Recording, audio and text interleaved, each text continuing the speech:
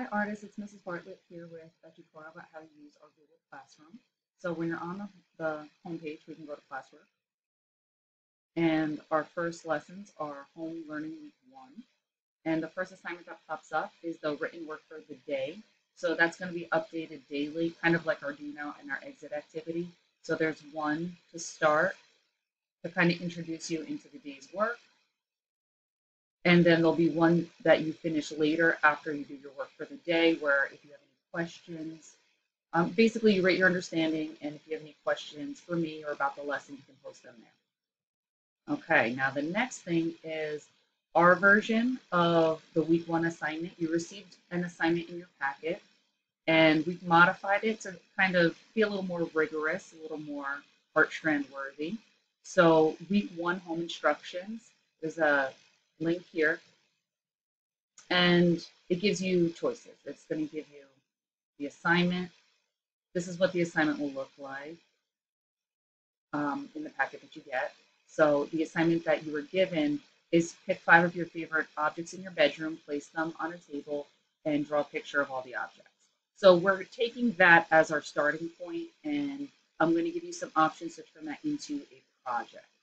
So you're going to set up a still life, but I'm going to give you a few different options that you can choose to turn that drawing into a project. So you will create some sketches in your sketchbook. If you don't have your sketchbook, any paper is fine. And then I'm giving you 3 different project options.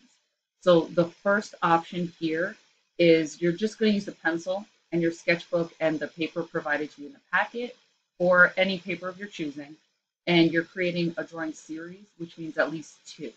You're also going to research value and shading techniques and add value and shading techniques. I'll go into that in a little bit.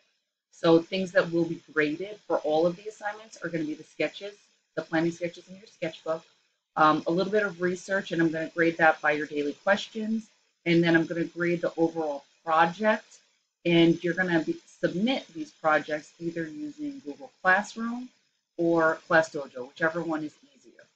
So these projects are going to be due on Wednesday by midnight. So you have some time to do it, but I do need the planning sketches and the written work more on a daily basis. So I'll go into that in a little bit as well. So the second choice is if you have drawing mediums at home, marker, colored pencils, crayon, pastel, you can do the same series type where you're creating at least 2 drawings, but then you're going to research about color theory, and you're going to complete 2 of your drawings with 2 different color theories. And the same thing goes, the same grading criteria, and I'm looking for it posted in a week. And the option 3 is if you have paint at home. So if you don't, you're not going to choose option 3. You can pick option 1 or 2. But if you do, instead of doing a series, you can do one painting, but the entire painting, the entire paper must be painted, and you're going to be held to the same criteria. So I'm looking for planning sketches in your sketchbook. You're going to research color theory, but instead of picking 2 because painting takes longer, you're just focusing on one color theory.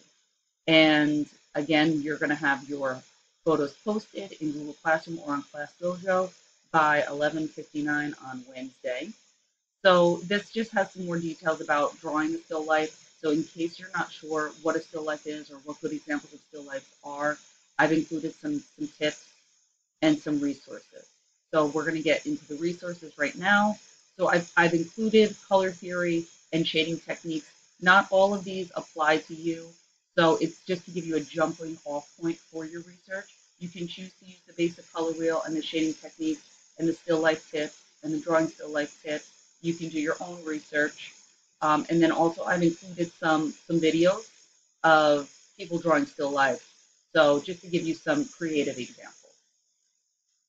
So what I will be looking for today is that you're answering the 2 questions that were up above. So day 1, still life written work. And then each day that we're in class, I'm going to add to that. So this will be for today, and then I'll add more for Tuesday and for Wednesday and for Thursday for next week.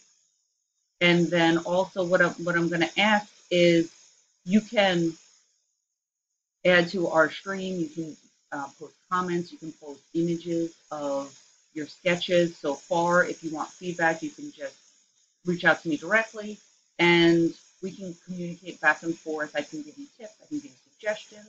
So I want you to kind of treat this like we are in our regular class. So for our class, we're either 5 periods or 6 periods a week. So I want you to try to do that amount of work. So I'm going to be looking for the written work on a daily basis, but the projects on a more weekly basis. So you'll see me again tomorrow. I'll give you another post with some updates, and feel free to reach out. I'm happy that we're back in school, and I miss seeing you all. So I can't wait to see your work. Bye.